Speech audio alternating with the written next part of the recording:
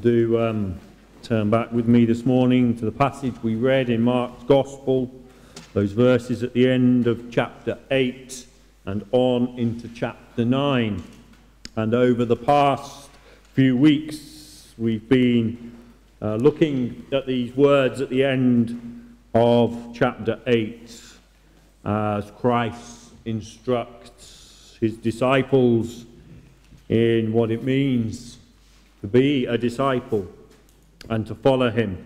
And this morning we come to the end of this dialogue and passage of instruction, having spoken of his rejection and his death and his resurrection in the verses that immediately precede the passage that we read, and then of the path of discipleship in those verses that we did read at the end of chapter 8. He draws his teaching to a close with a promise of greater and more glorious things to come.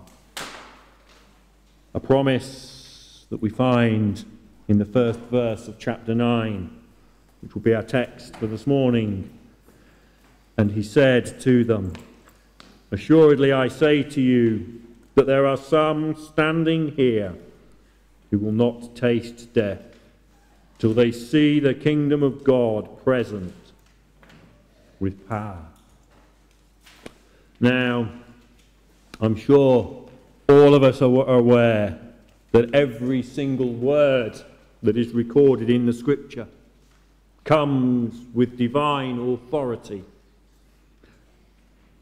That every word that the Lord Jesus Christ spoke as he walked upon this earth were the very words of God. That the words that he spoke and the words that are recorded in Scripture for us are no less almighty, they're no less powerful, they're no less awe-inspiring than those words that we read in verse 7, where we're told the Father himself speaks out of a cloud, saying, "This is my beloved Son, hear him." But there are times when Christ himself makes a particular point of reminding us of the importance and the glory of what he's saying. And he often does this by prefixing his words with "assuredly," as we have here in verse 1 of chapter 9, or as it's sometimes translated in other versions, "truly, truly," "most assuredly," or "verily, verily." And we have here one such instance. Here are words that Christ especially wants his disciples to take note of and to take hold of, to remember. They are words of encouragement to them.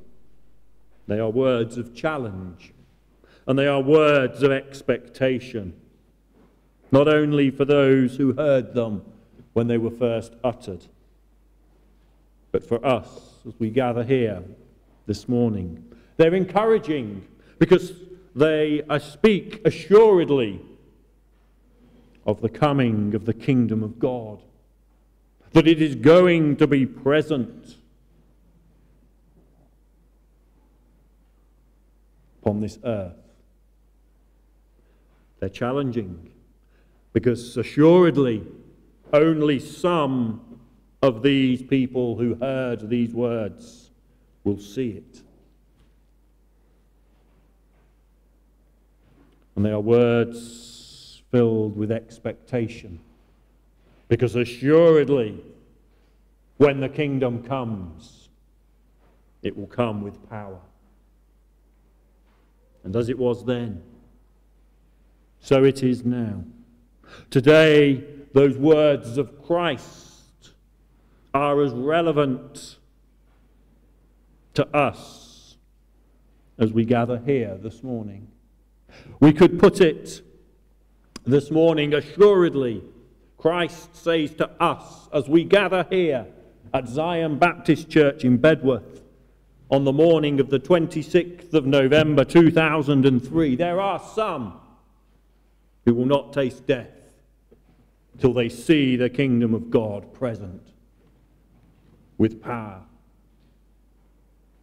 So this morning, let us consider these words. Let us likewise be encouraged by them.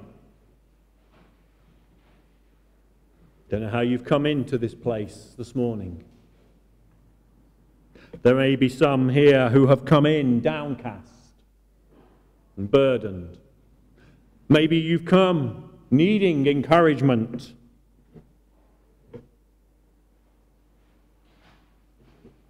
Maybe this morning these are words for you. But whilst it is true that Christ's kingdom is not of this world, nevertheless it is firmly established within it. This morning we can be encouraged because there is a king and a kingdom that is found in this world of sin and sorrow, of pain and distress, whose reign is one of peace and mercy, of compassion and hope, of strength and power. There is at reign in this world a king whose reign is sure and is as lasting and as powerful as the being of God himself. It's a kingdom which knows no boundary.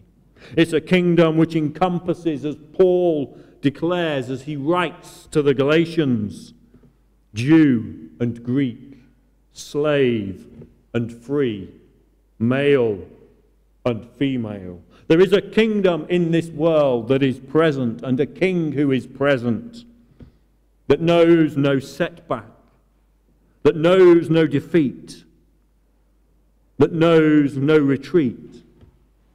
A kingdom which is growing even this day. A kingdom which, as Daniel saw, will grow to fill the whole world and will outlast every kingdom and empire of man. It is a kingdom that many of those that Christ was speaking to here in Mark 8 would witness its coming as Christ conquered and overcame all who stood in his way. As Christ removed the penalty of sin, as he gave his life to redeem his servants. As Christ destroyed him who had the power of death and overcame death itself through his resurrection. As he returned to his Father in glory and received that name which is above all names, and was given and granted all authority in heaven and upon earth. As he poured out his Spirit upon his disciples,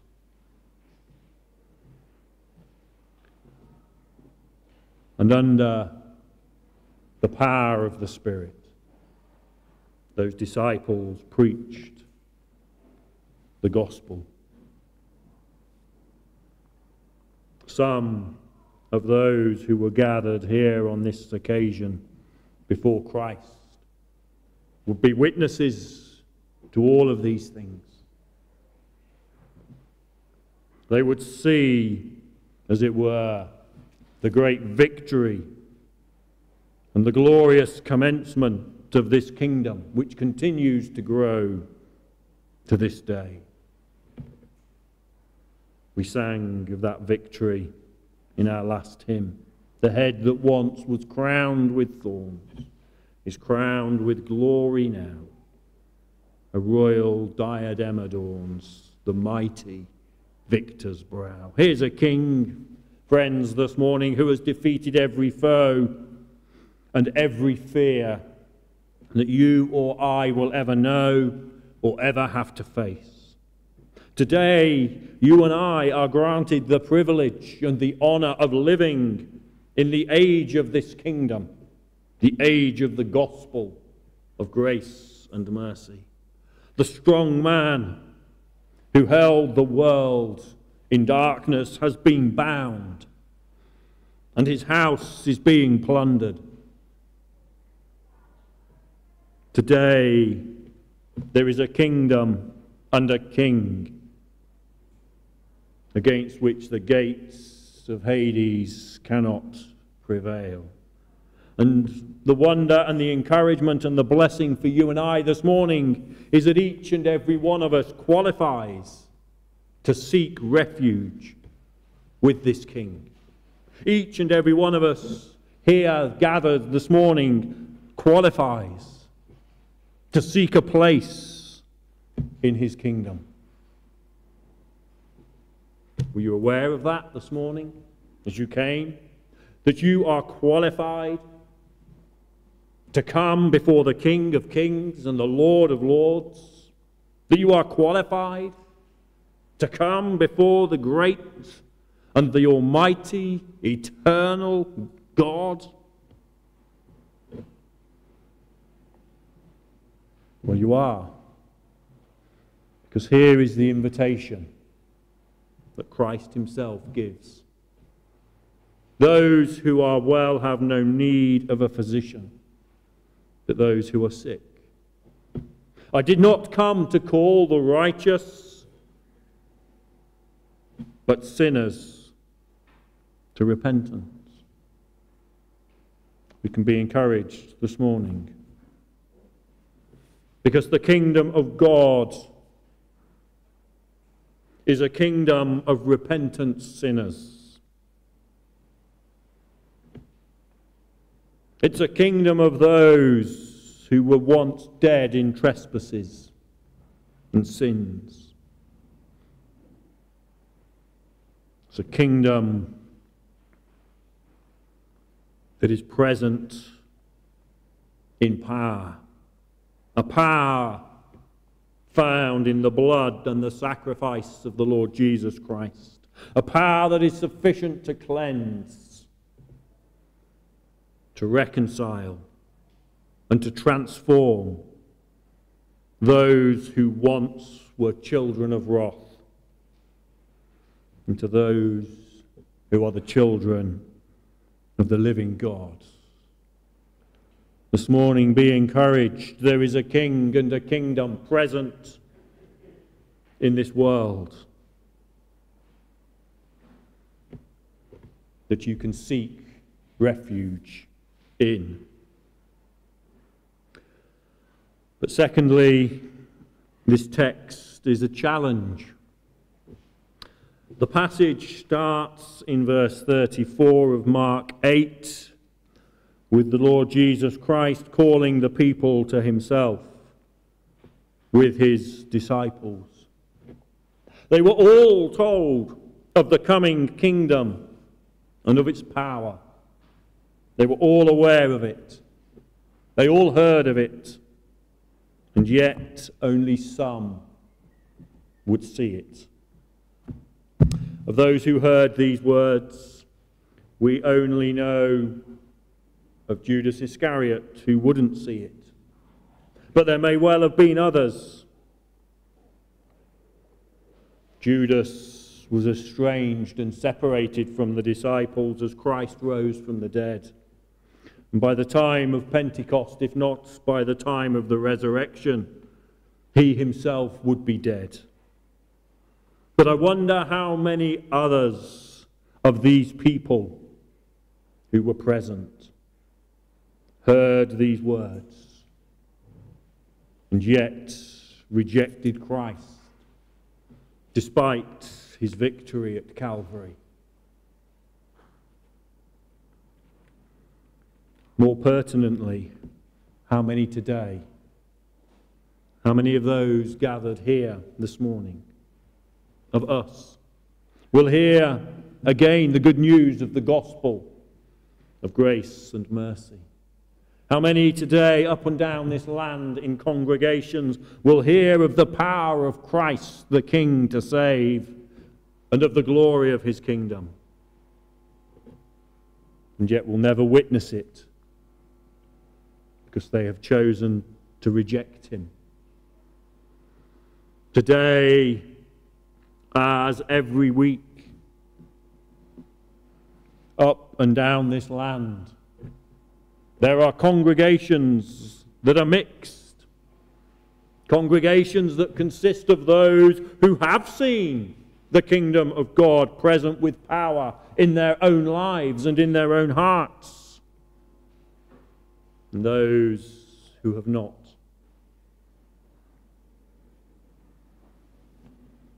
And today there is only one question for us to ask. Have we seen his kingdom present in us, in power? And if we haven't, will we see it before we taste death?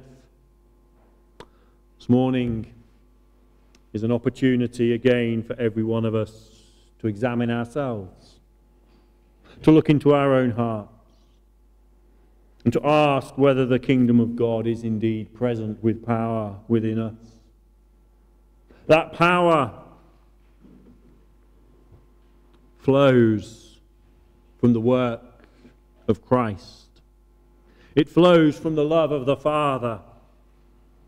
It flows from the indwelling of the Spirit.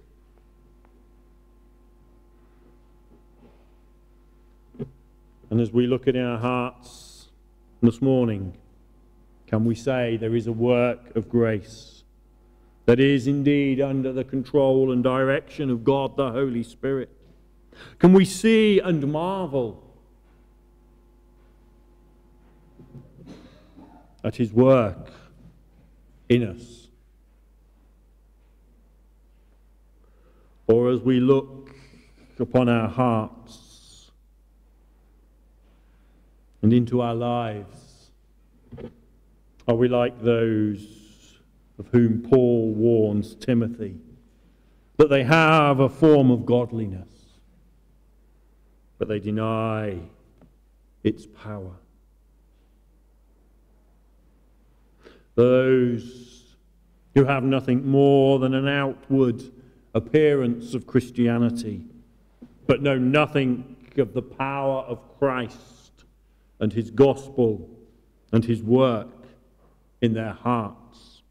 And there's a simple test that we can apply this morning, if we're honest enough with ourselves, as to whether we know the coming of his kingdom in power, present with us.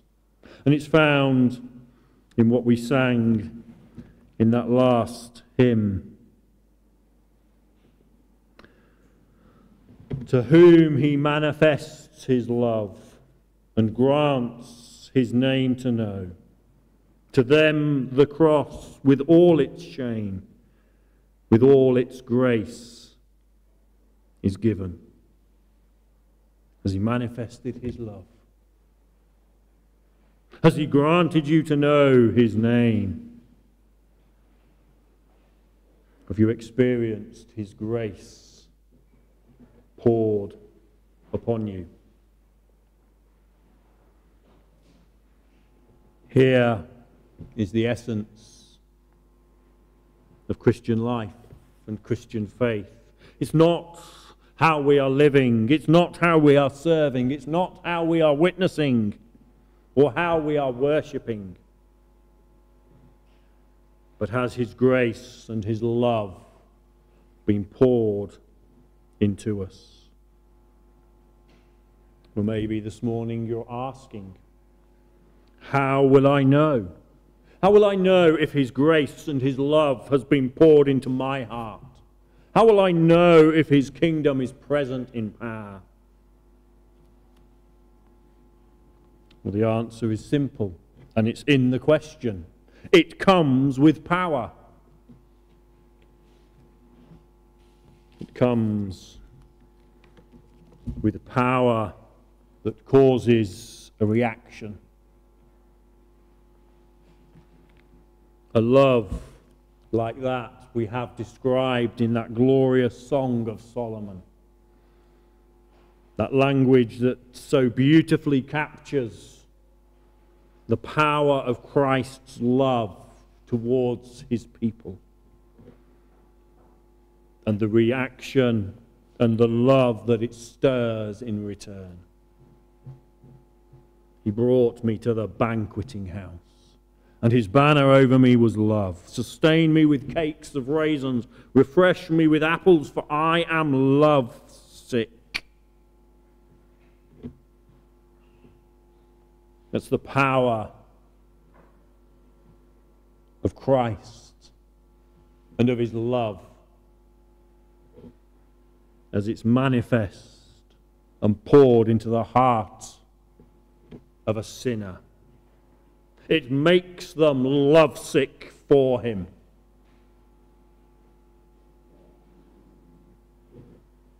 Not read that book recently. Read it again. See the power of true love. Yes, see the power of true love in the context of a human relationship, but see the deeper love of Christ. If you know it, then you know the power that is present when Christ's kingdom comes. And so, as with his love, so with his grace. His grace, when it pours into the heart, comes with peace and with hope and with joy and with assurance. We started our service by reading those words of Paul in Corinthians. He said to me, "My grace is sufficient for you. My strength is made perfect in weakness. Therefore, most gladly I will boast in my infirmities, that the power of Christ may rest upon me. Therefore I take pleasure in infirmities, in reproaches, in needs, in persecutions, in distresses, for Christ's sake. For when I am weak, then I am strong." The words are well known to many of us. They are oft repeated. But is the truth and the experience of them known to us? Is this morning his grace sufficient for you? Or are you one who is constantly looking for something else or someone else to sustain and uphold you? Has his strength been made perfect in your weakness? Or in your weakness have you become overwhelmed and crushed and despairing? What is your cry as you come this morning? Is it a cry for Christ and his strength? Or is it a seeking of man and his approval? You know, these words which are so well known are a real challenge. Because how many truly can say that when they are weak, they are strong? Not in themselves, but in him. But when you've known the grace of the Lord Jesus Christ, when you've known the power which sustains and keeps and preserves, then you will, like Paul, be most glad of those times when you so desperately need it, because it is those times when his presence is most keenly felt and when his power is most keenly seen. It is those times when the believer most gloriously knows the reality of his power and of his love. To the natural mind, it's counterintuitive. To the logical mind of the world, it's a paradox. But to those who see the kingdom of God present with power, It is the blessing and the glory of fellowship with their God and their Saviour.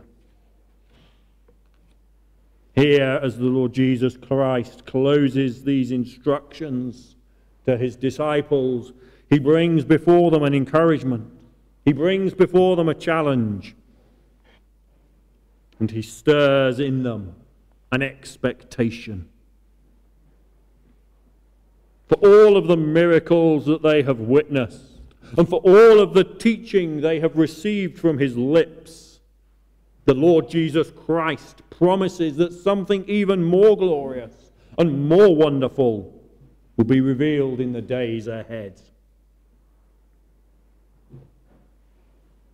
Now, many, if not all, of those who heard these words at the time would have thought in terms of an earthly kingdom, a kingdom of the Jews based upon political and military might. But Christ, as we've already considered, had a far greater kingdom in mind. A kingdom that would continue to grow and has continued to grow throughout the 2,000 years since he uttered these words, and will continue to grow until the day when the archangel's trumpet is heard and every eye sees Christ in all his glory. And today the expectation of the church should be no less than it was when these words were spoken. His kingdom is present now in power, but it continues to conquer, and it continues to be revealed in new hearts.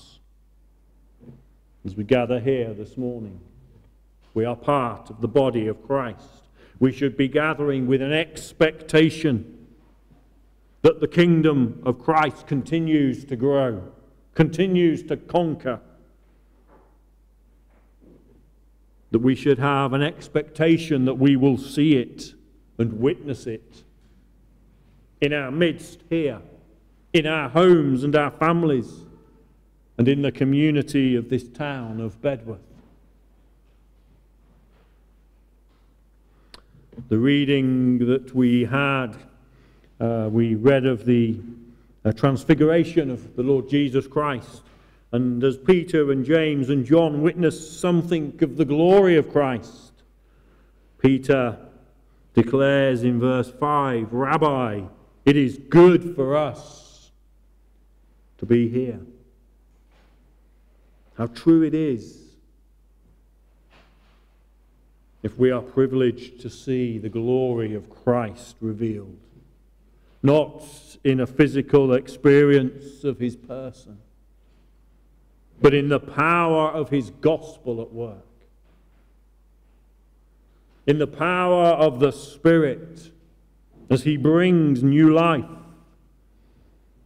into the dead soul. The glory of Christ as the sinners are transformed into saints. As his words accomplishes all that he has purposed.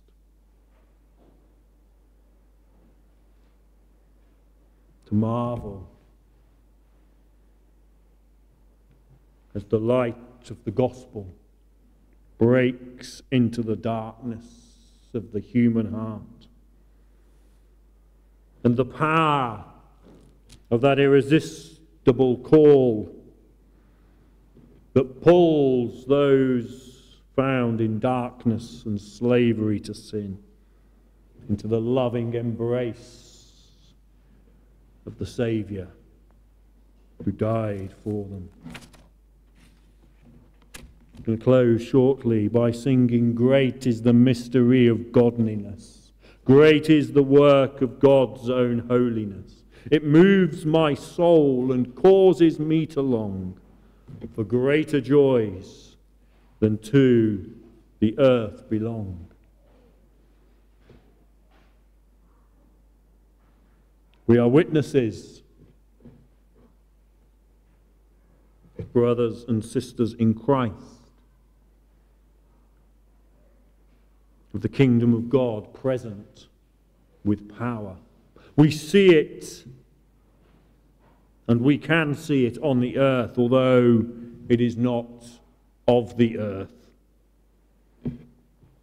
And if you've known it for yourself, how you will long to see it and know it in others. How you will desire above all else to praise the King of love as his kingdom grows. If you're a Christian this morning, if you know the presence of his kingdom with power in your life, you should be expectant not only for what Christ is continuing to do in the world and of how he is continuing to build his kingdom, but you should be expectant for what he is doing in and through you.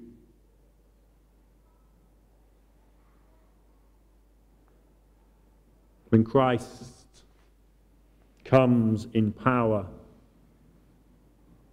he comes with a purpose to save, a purpose to keep,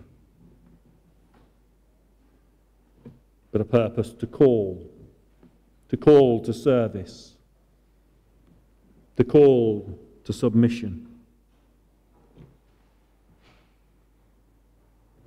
These individuals, they were told of the coming of the kingdom. They were told of the glory and the victory of Christ, but they had to wait to witness it.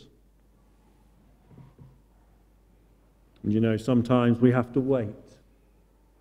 We have to wait upon Christ to see what it is that he is working within us. But I can assure you this morning, if you are found in his body, then there is more for you to do. Your service is not yet complete. And as you look to the future, you should be looking expectantly.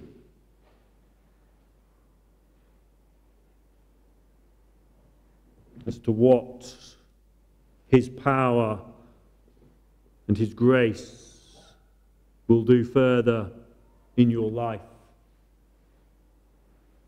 What his grace and his power and his strength will enable you to do in service to him. Today is not a day for being self-absorbed and self-centered.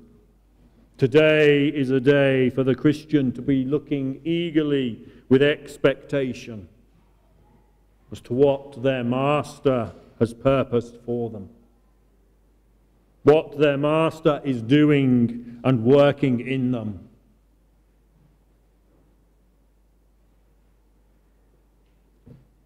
Looking forward with expectation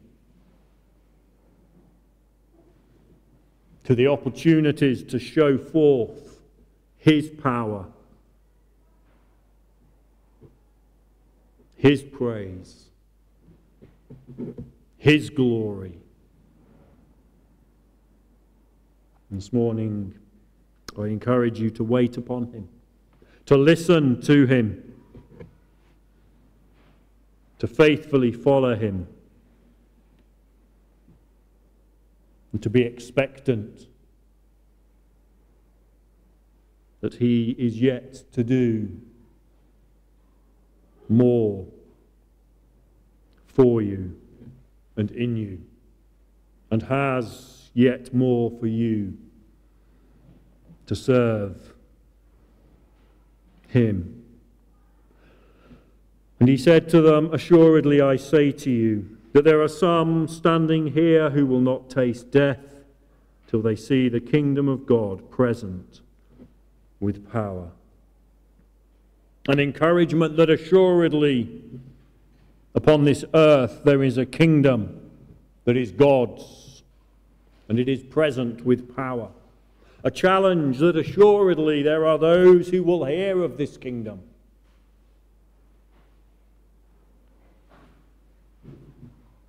but we'll never know it. And an expectation that as this kingdom comes, it will transform and continue to transform. And it will come with a purpose for the lives of those who are his. Amen.